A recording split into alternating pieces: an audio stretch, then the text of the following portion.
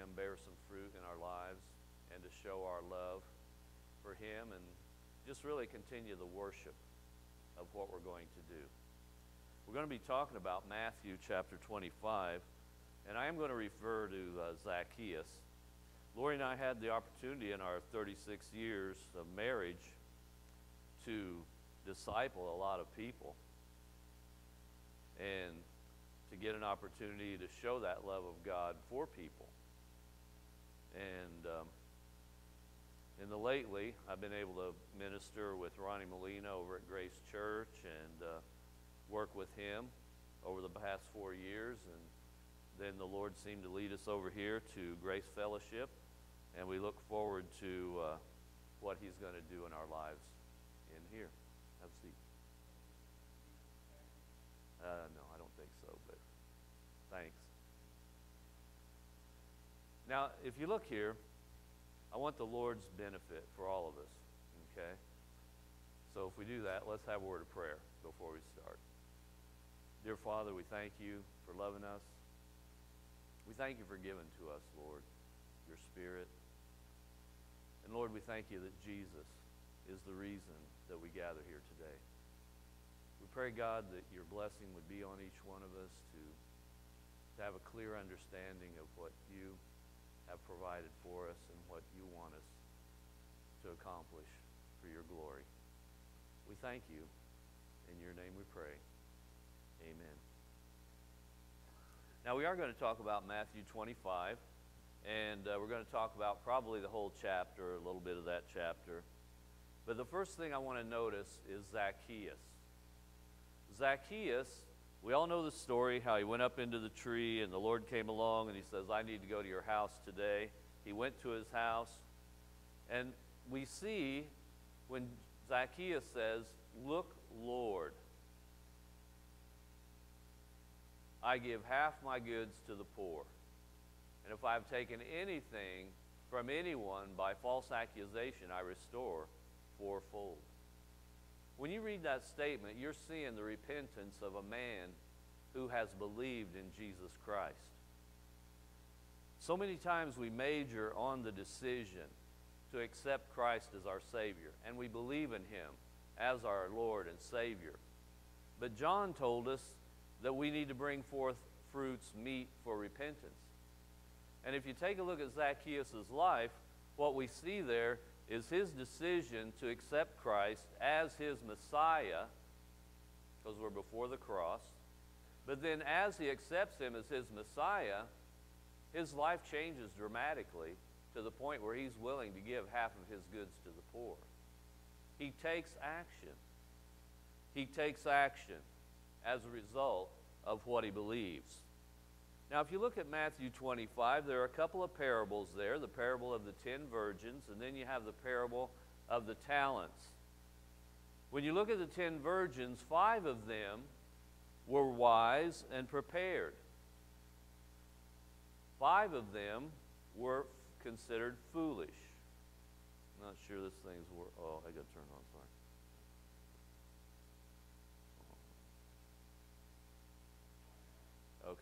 5 of them were wise, 5 of them were foolish. Now the 5 that were wise had their lamps full. They were waiting. The other 5 ran out of oil, and they asked for oil. And the other 5 told them, well, go to the market and buy. When you look at the 5 who had their lamps full, they were people who were prepared. They were people who took responsibility for themselves. They were people who said, I've got a lamp. You know, the bridegroom is going to come, and I want to be ready for when he comes, so I'm going to make sure my lamp's full, and I'm going to make sure that when he comes, that I can go in. The foolish, I don't know what was on their mind, but regardless of what was on their mind, they weren't ready. They didn't take responsibility for themselves. They didn't go out, they didn't buy the oil, they didn't have their lamps full, they were not ready, and it was their fault. You look at the talents, and that was a lot of money that was given to these gentlemen, and there was an expectation of production. These men were proactive, all except for one. They went out and they took what they had that God had given them, their master had given them. They went out and made more. They were proactive. They made sure that they took what their master gave them and it produced something. We see the virgins, we see responsibility. We see someone taking responsibility for their own actions, for their own life, and fulfilling the event and enjoying it. We see the guys with the talents, a lot of money given to them. They were proactive, they invested it, they made it go to work for them, and they were rewarded for that production. We see Zacchaeus spontaneously responding in faith to Christ, beginning to take action in his life. We look at Jesus in Acts 1:1. All that Jesus began both to do and teach. You know, that same Luke wrote in Luke 22, he wrote, Jesus, quoting Jesus, the things concerning me have an end. You know, we begin with Jesus. And that's our beginning. And then we come to the end. We have an end also. And our end is really a new beginning for eternity. In Matthew 25, we look at Jesus coming back. He's been talking about the future events in the world. He says, when the Son of Man comes. Luke called him the Son of Man.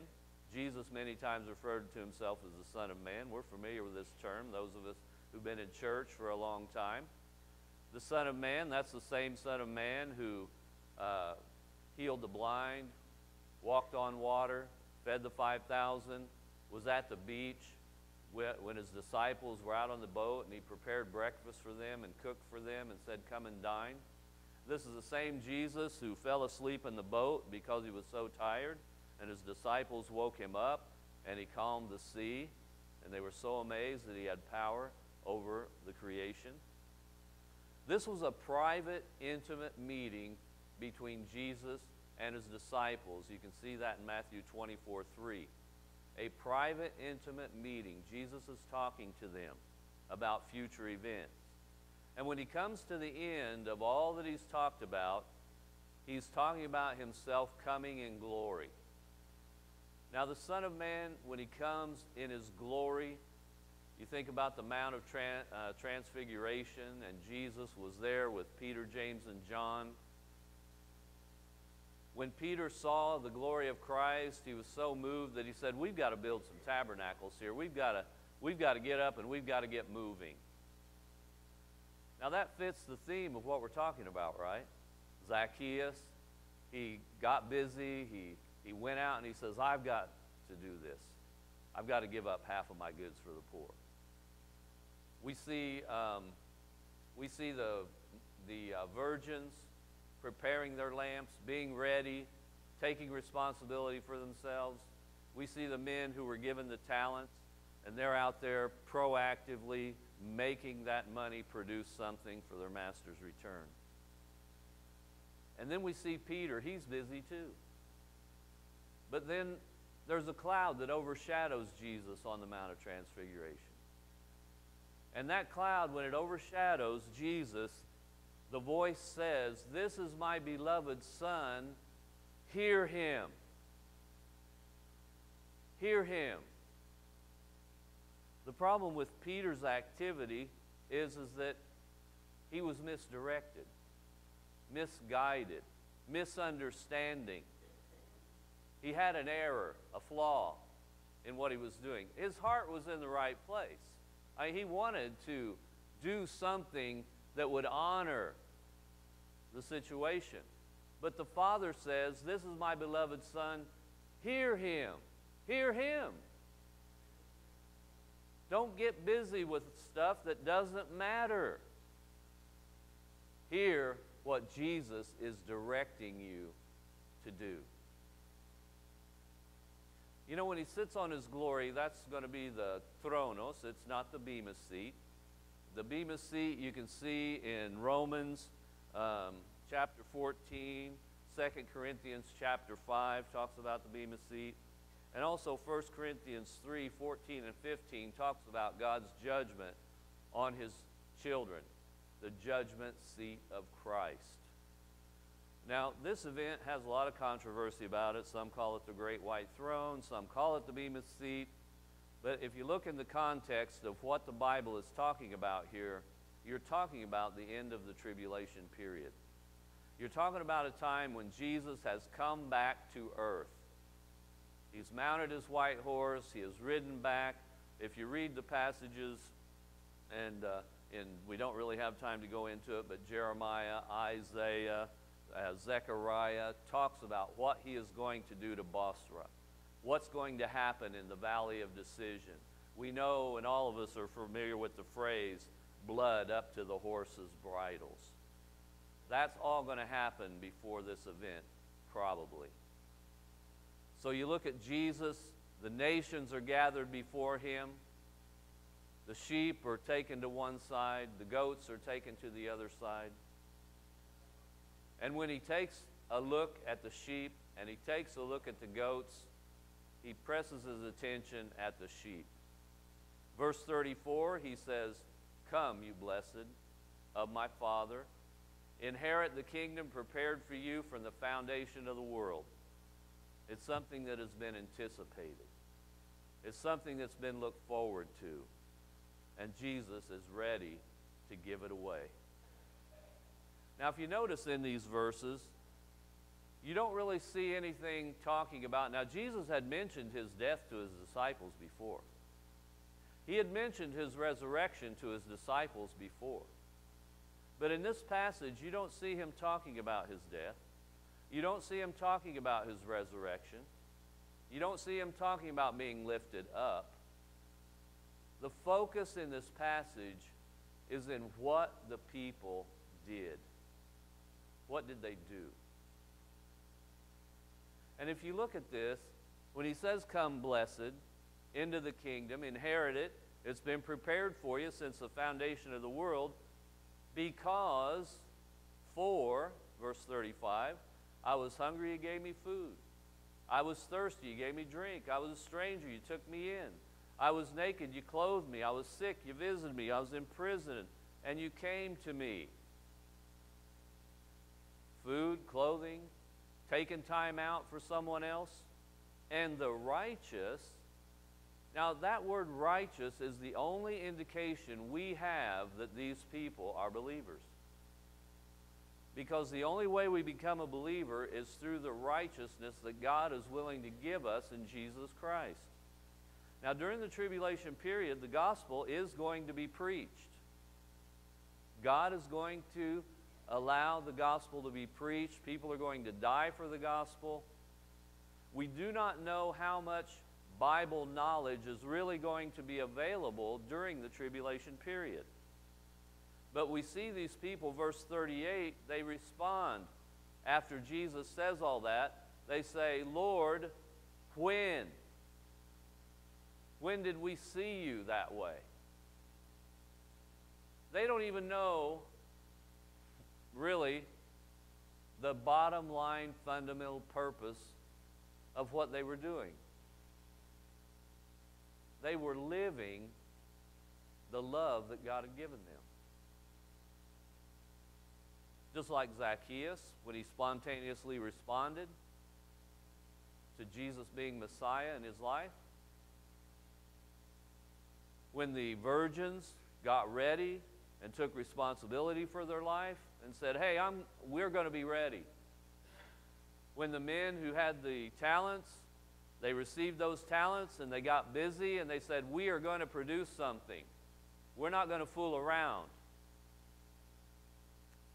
It's sad that the one who did fool around got his talent taken away from him, and then it was given to the most productive one. "When did we see you?" And he says, "Hey," verse 40. Well, he didn't really say hey. He says, "The king will answer and say to them, assuredly, I say to you, as much as you did it to one of the least of these my brethren, you did it to me." We think about Jesus' identity, that it is so tied to his children that when he sees his children, he sees himself. And when he looks at you and he looks at me, and he sees someone ministering to you, someone ministering to me, or seeing us minister to anyone else, when the final judgment, bottom line word of God comes to us, you did it for me. You did it to me. You helped me.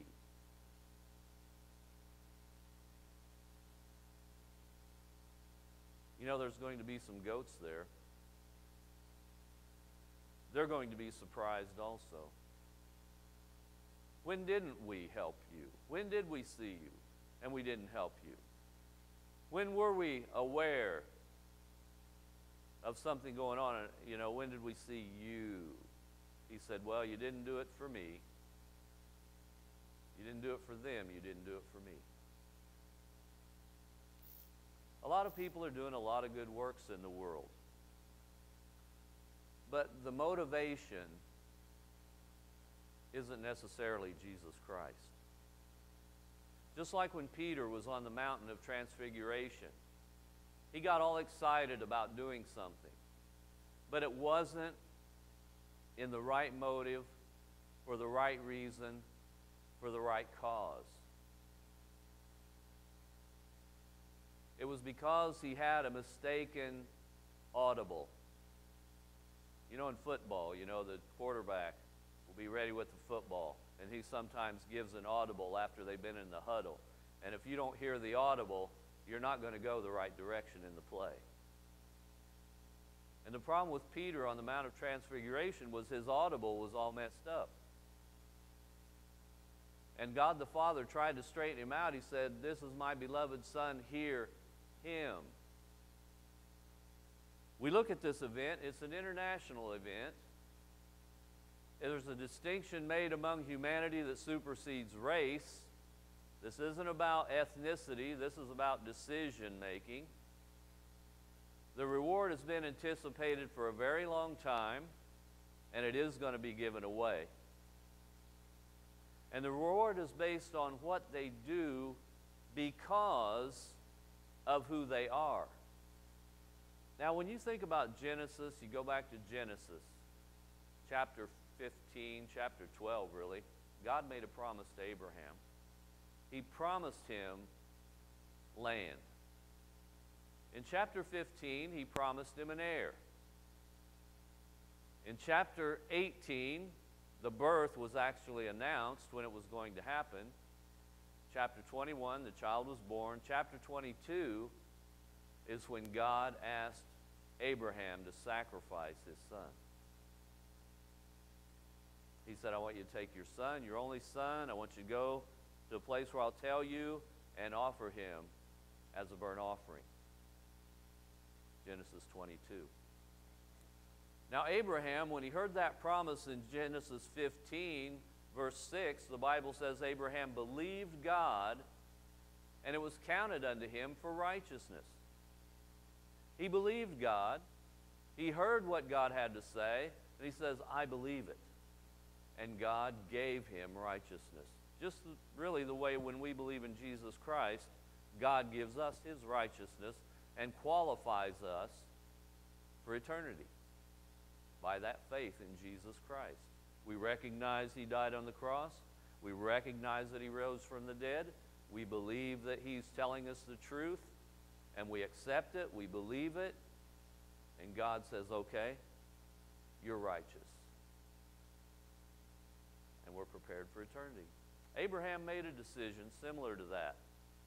But then in Genesis 22, God told him to take his son, his only son, take him up to a mountain, offer him as a sacrifice, and Abraham immediately went to work and started the process. He took his son up, put him on the altar, was ready to kill him, and all of a sudden they stayed his hand. There was a ram in the thicket, and God said, I swear by myself, because you have done this thing, that in blessing I will bless you, and multiplying I will multiply you. God did not say in Genesis chapter 15, I swear by myself because you have made this decision. Now it's true, Abraham believed God. It was counted to him for righteousness. He had everything that he needed. But when what we see what God wants, really, we see it in Genesis 22 when God responds to Abraham's act of faith and he says, I swear by myself, you are going to get what I promised you because you did this. You took your son to the mountain. You offered him as a sacrifice. It's a done deal. Now, the danger in all that is to say, Terry, are you going towards work salvation? Are you saying that the work of Jesus isn't enough? No, I'm not saying that. I'm not saying that. Ephesians chapter 2 says, for by grace are you saved by faith, and that not of yourselves, it is a gift of God. When we get faith, it comes to us because of the influence of God's Word. Believe on the Lord Jesus Christ and you will be saved. The influence of the Word provokes faith in us, and then we respond as a sheep or a goat, yea or nay.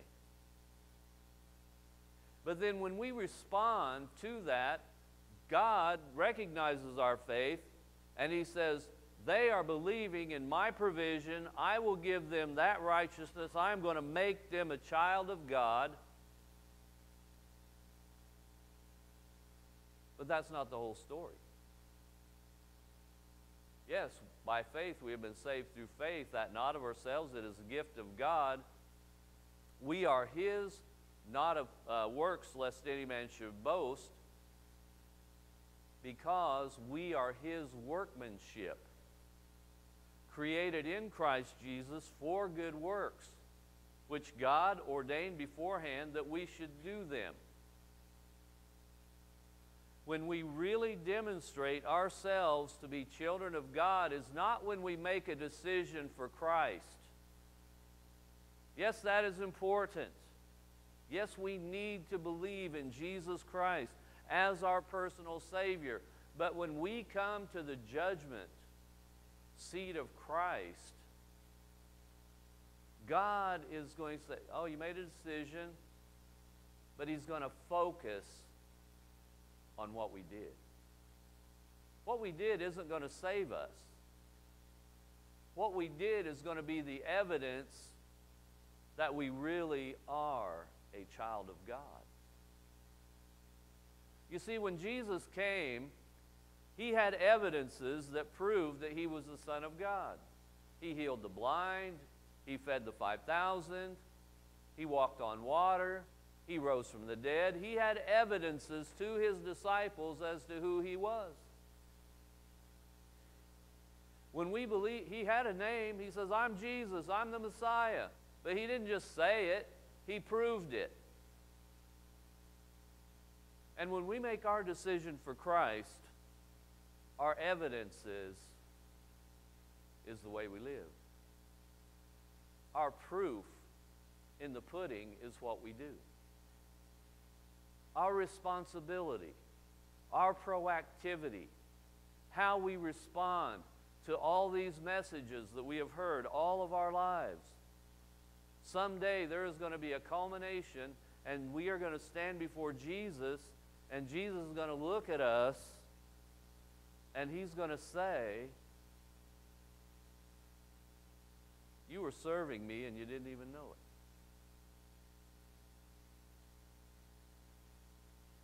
Now, it's different in our day because we have so much information. We're in the church age.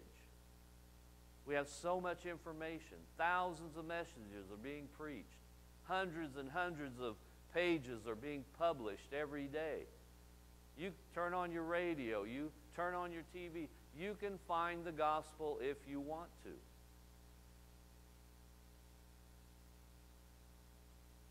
We don't really have much excuse. Those people, when they come before Christ, they're going to say when. Who knows? Maybe the book of Matthew, maybe isn't going to be available during the tribulation. I don't know. Probably so. But for some reason, they're going to be ignorant.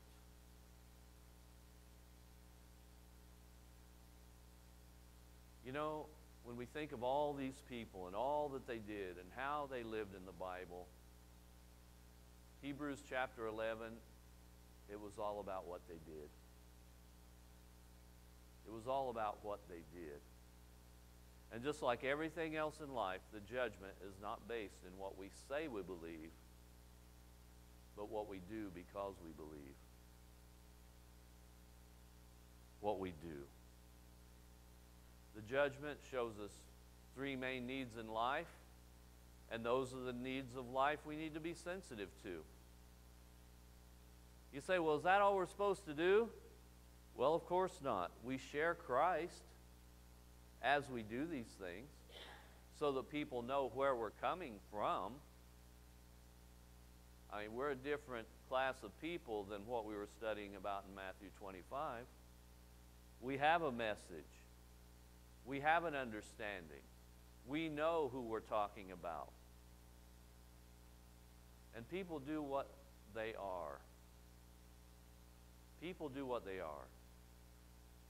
You know, the thing about ignorance, it can't necessarily help you, but it can definitely hurt you. I always think about the first person who walked across a frozen river. The very first person who came up and saw a frozen river, and he stuck his foot out on it. He goes, He's wondering, and he looks across, I got to get over there. And so he takes a step, and he says, yeah, seems okay to me. And he starts to walk across. And he's walking across, and really, you know, because of how it felt at the edge, you know, he's really not scared. And he walks along, and all of a sudden, you've all heard the ice give, haven't you? And he hears that sound, and he feels himself sink. And then he begins to have a little apprehension. And then all of a sudden, the ice gives way, and he's under the ice, and he's drowned. Ignorance can't necessarily help you, but it can definitely hurt you. We can't live a fatalistic life. We can't live a life of mysticism. We can't live a life of ecstatic experiences. Uh-oh. I really need to go back, Tim. I messed up. Sorry, guys. Thanks. We cannot live our lives based on ecstatic experiences and meditation. I mean, that's why they built monasteries and things like that. But you know what we've got? We've got a life that God has given us. We've got abilities that we can use. God has blessed us with a lot of information and intelligence. I mean, you think about it. Before the Reformation, people were lucky if someone read the Bible to them. Notice what Proverbs 9:10-12 says. For by me your days will be multiplied, and years of life will be added to you. Look at this next phrase. This phrase, the me in that is wisdom. That's not talking, it says, for by me wisdom. The fear of the Lord is the beginning of knowledge, and the knowledge of the Holy One is understanding. But notice wisdom. And notice that phrase, if. If you are wise, you are wise for yourself. And if you scoff, you will bear it alone. We think back to the sheep and the goats. He welcomed the sheep. He cursed the goats. They were refused. Ignorance didn't matter.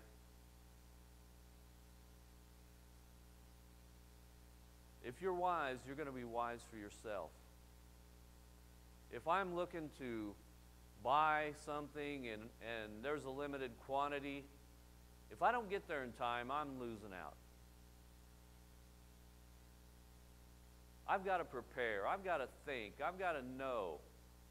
And God is giving us, through the preaching of the Word, those opportunities to think, to know, and decide. And if I'm wise, then I'm wise for my benefit. And if I'm wise for my benefit, others can benefit from the wisdom that I have, if I share it. I hope this message hasn't been too aggressive for you, because we have to realize that God has an expectation for us to be in His image. And God is a responsible God. God is a proactive God. God is an active God. And God is spontaneous. And we can be that way too. If you don't know Jesus, this is your opportunity to know Him. And you can begin that path of love and joy that we're all really enjoying right here, who know Him. And I hope you can make that a part of your life, if it isn't. Let's have a word of prayer, and then if the guys can come. Dear Lord, we thank you for loving us. We thank you for giving to us. We thank you for sharing. Oh Lord, God, we want to be your children. We want to be the light that you have given us to be. We want to enjoy that fellowship with you and rejoice in who you are, God. We thank you that you created this world, that you gave us opportunity to love you, that you have shared with us your purpose to seek and to save that which was lost, and then gave us the promise that you are coming back. And Lord, we look forward to you coming back. Oh Lord, we believe in your coming.